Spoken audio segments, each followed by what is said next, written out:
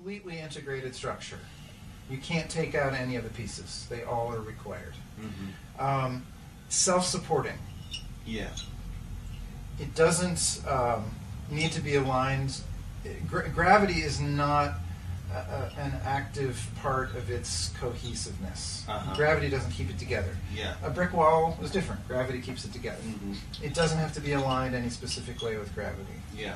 If one part moves, the motion extends through the system. It has equal tonus, equal amounts of tension. It doesn't, and that's critical. It doesn't say it has a certain amount of tension in the system. It's equal. And notice how that's going to tend to lead you. It's going to tend to open up your arm that way.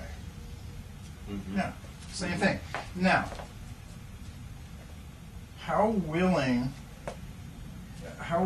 is your body to perceive this extending? So you open there, you open there, you open there, you open there, you open there, you open there, you open there, you open there. Exactly. Yeah. So you were here.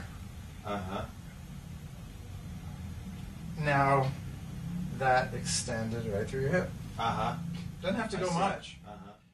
The critical thing then is how, even though we're designed like this, it doesn't mean that we're functioning like this all the time.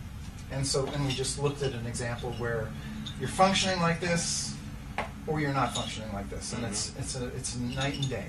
The experience is totally different, and qualitatively, there's no question which one is preferable.